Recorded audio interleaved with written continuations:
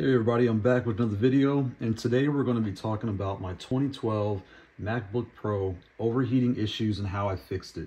So in my last video, I was sharing that I still use this laptop. It still works, in 2022, and it works really good.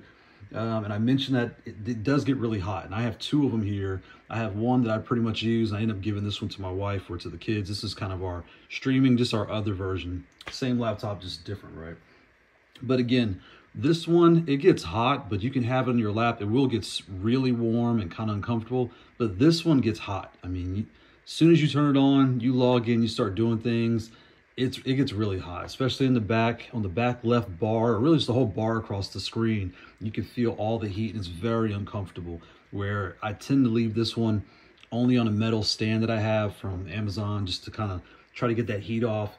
This one can go on a table, it doesn't bother me, but again, I kind of put this on the stand during the daytime. So I'm going to talk about what we did. So he recommended switching out the thermal paste, right?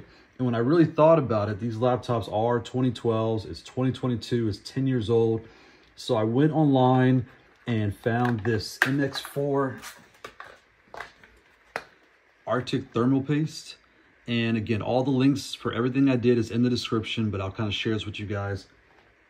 And it came with the paste, it's kind of focusing there, the cap.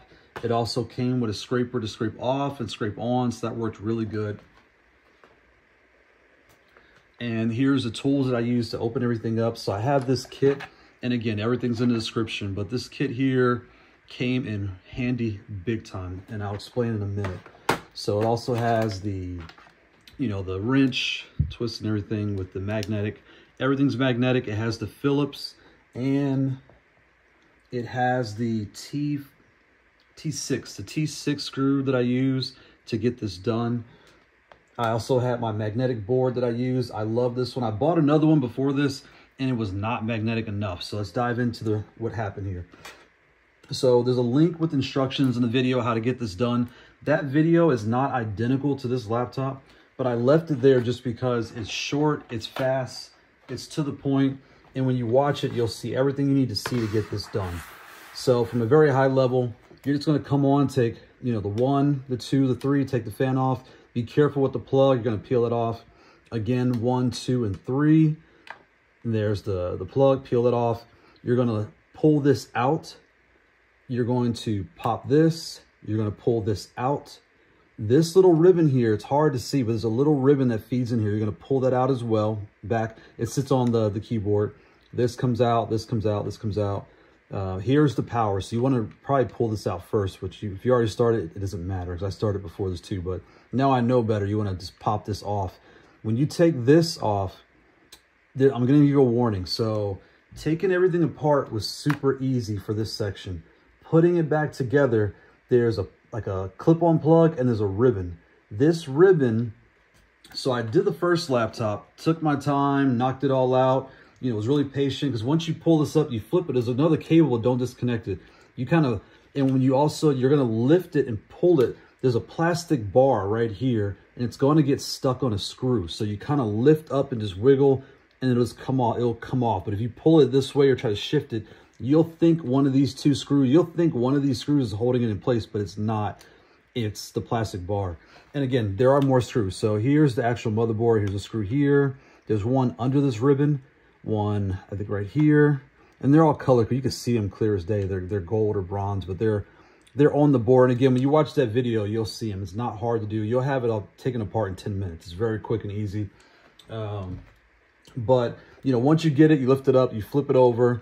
You'll take off the heat sink, or where the pieces are. You'll scrape off the material, get a napkin, get some alcohol, wipe all that off really clear, put a thin pea drop, and even that, right?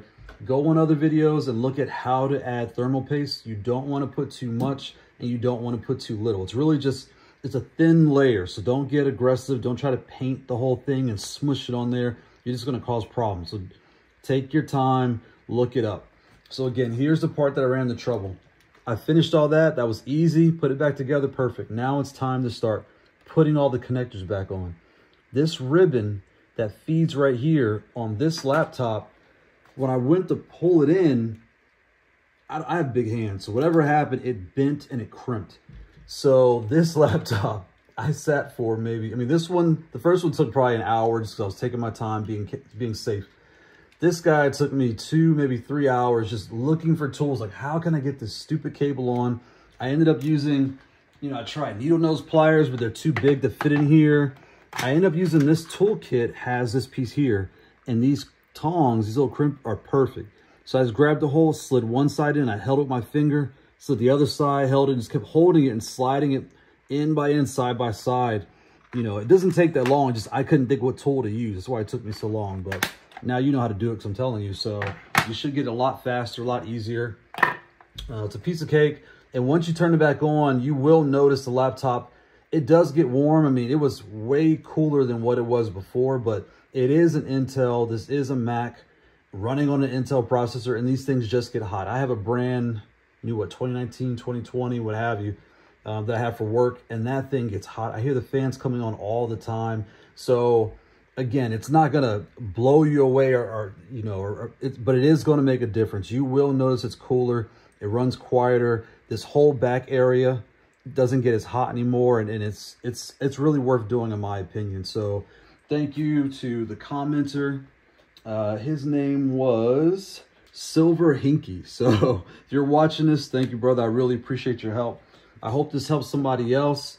Again, I would say if you build things often, this is pretty easy to do. Just take your time, because we all know Apple likes to use different screws. So the Phillips was a screw to get the case off. And then, you know, the T6 or T5, it's T6. The T6 covered everything else inside. You kind of switch back and forth between these two, but I mean, it's a piece of cake with the magnetic screwdriver. These little guys here are very, very tiny. So make sure you have magnetic heads. You won't run into any problems. But that's it. You know, the cooling is a lot better, and I'm happy. Thanks for watching. Bye.